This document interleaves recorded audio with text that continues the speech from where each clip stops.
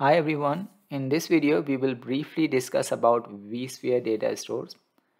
So data stores are basically logical containers or the storage unit which are used for storage. But what we store there, so we store there the VM stands for virtual machine, we store there virtual machine templates, we store there ISO files and some other things. And these storage can be based on a single hard disk drive HDD, or this can be based on a single SSD solid state drive, or we can have multiple HDD or SSDs to store. They can be used for storage. Now this storage can not only be just provided by hard disk drive or maybe using directly attached storage, which we write like this, directly attached storage. They can also be provided by network attached storage and also by storage area network, so NAS or SAN. So this is some picture I have taken that is about NAS.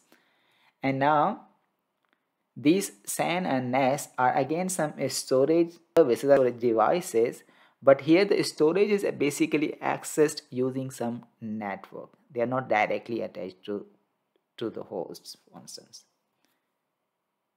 So once we have this storage, we need some file system. For example, in Windows based machines, in Windows we have NTFS file system. So in the same way we need to have some file system, and file system is something which controls that how the data is saved on that storage and or how the data is retrieved from that storage.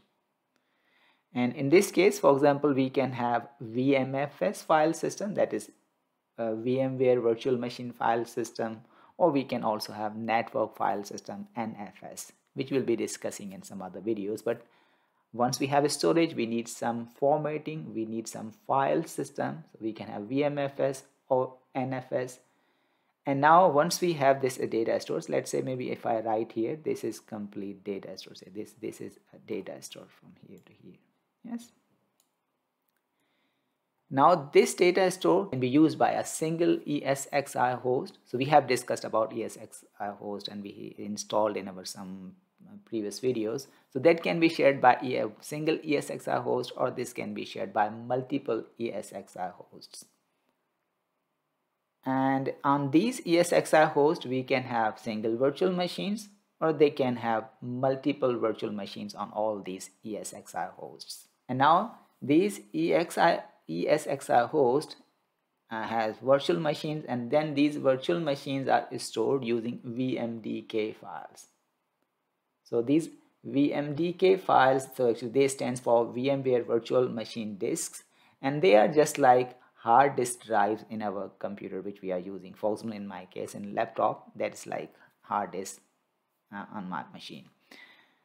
And now you can see here this virtual machine might have this VMDK, and this VMDKs are basically saved on this data stores, and that data store actually is comprising of the hard disk drive or the directly attached storage or storage area network or network attached storage. And the further components like this and all these things we'll be exploring in our future videos. So thank you very much for your time.